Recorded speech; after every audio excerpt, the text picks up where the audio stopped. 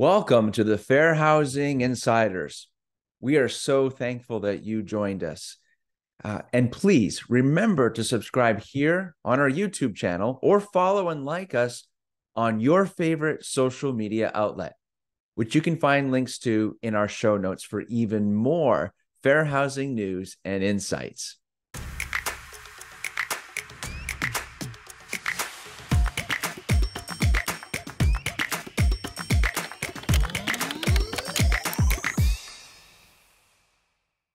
Hello, everyone, and welcome to the Fair Housing Insiders, episode 83. We are talking about the holidays today.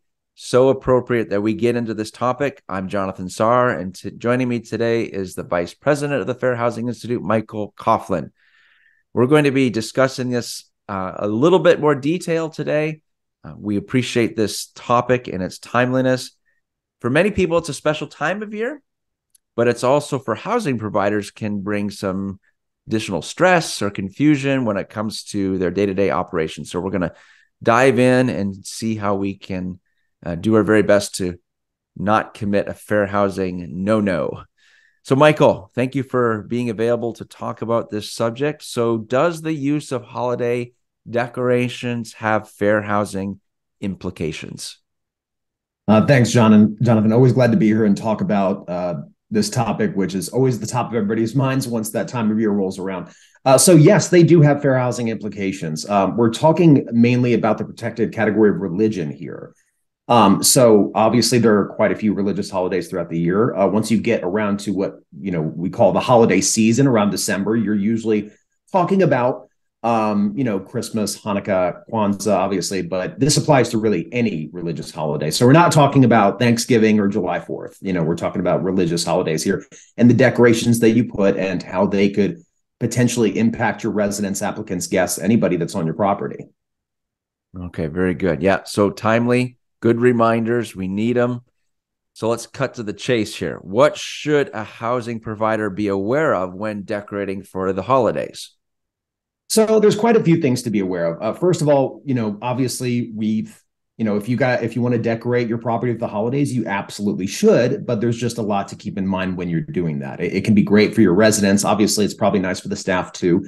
But there are different types of decorations. So there are decorations that are considered secular, which means they don't have significant religious implications, even if you maybe think they do. The HUD and the courts don't think so. And then there are some that are just universally considered very religious, and those can cause some more problems. So when we're talking about secular decorations, for Christmas, a Christmas tree, a wreath, even a sign that says Merry Christmas, those are considered secular. So really, they are not religious in nature. Even for Hanukkah, a menorah, a sign that says Happy Hanukkah, again, these are considered secular. So, you could feel free to put these up around your office. We do recommend if you're going to decorate for one holiday that you decorate for multiple to recognize as many religions as you can. That's always a best practice. The ones that you want to probably shy away from usually are things that are considered religious, like crosses, nativity scenes, the Star of David. There are several different types of religious symbols that would be considered a religious item. So that can potentially show favoritism to one religion and not another. It's not that you can't use these. It's this, once you start using those, again, you need to make sure that you are representing other religions in your decorations as well. Versus the secular ones, it doesn't have that kind of implication.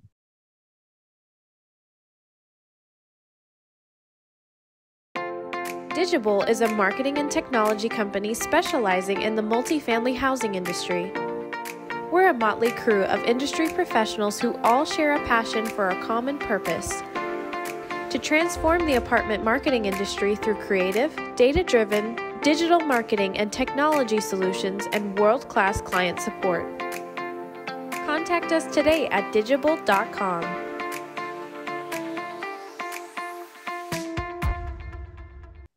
Okay, thank you for that. Very nice explanation. So that's for the housing provider. So let's just focus on the residents for a moment. So if a housing provider allows residents to decorate their common areas or their doors, what types of issues could result? Okay, yeah, this is kind of a two-parter. So for the common areas, obviously this can be stressful all in itself. You have to get a bunch of residents to decorate a room and agree what that's going to look like, both between themselves and with management. That can be complicated. But you absolutely can allow residents to decorate those spaces. You just kind of have to think of what we just talked about with the last question, whereas if they start putting up decorations that have religious implications, that you need to show that inclusiveness with other religions as well. Again, you can try to go the route of just keeping things secular, but if residents are decorating themselves, they may want to kind of insist on having certain things that they like. Obviously, like nativity scenes are very popular around Christmas, but those are absolutely religious symbols and depictions. So you'd have to be very careful there. When it comes to decorating their own spaces, like their doors, their patios, it kind of depends on what your rules are. So if there are some housing providers that do not allow you to like decorate your patio or your door, no signs or anything like that. If you have those rules, you can enforce them here as well. But if you do allow decorations, then you kind of have to let them put whatever they want on there. Like, again, any type of decoration, even if it is religious, because it's their right to do that on their own property. The only thing you can kind of enforce is decorations that are objectively offensive. And those usually don't have anything to do with the holidays anyway. So it's really not a holiday decoration issue. It's more just a resident issue. So thanks for that explanation, Michael. So one more for us today. Can you have a rule that prohibits residents from decorating common areas? Absolutely, you can.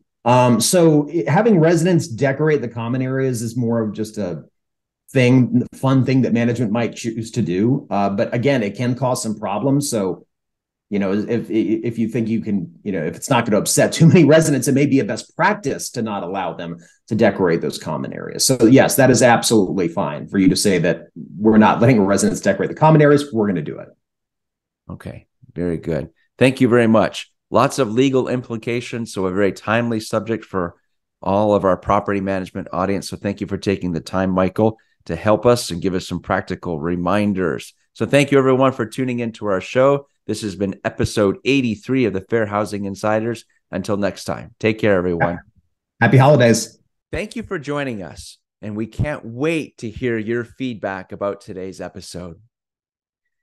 Do you have a topic that you would like to see discussed in a future episode? Feel free to share that with us. In the show notes, you'll see a link to sign up for our newsletter.